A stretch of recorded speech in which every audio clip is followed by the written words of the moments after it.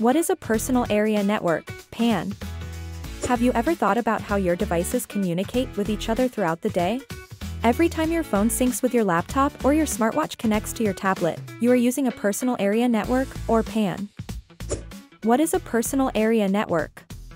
A personal area network is defined as a network used for communication among devices close to one person, generally covering a small area of about 10 meters or less.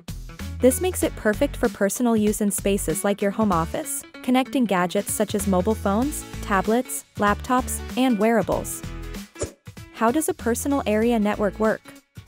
Think of a PAN as your own miniature network, allowing seamless connection between devices without the need for extensive infrastructure.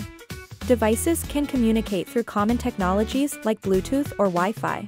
Once you enable wireless communication, your devices enter discovery mode, searching for nearby devices to link with. For example, to connect your phone to wireless headphones, both must be in discovery mode to recognize each other.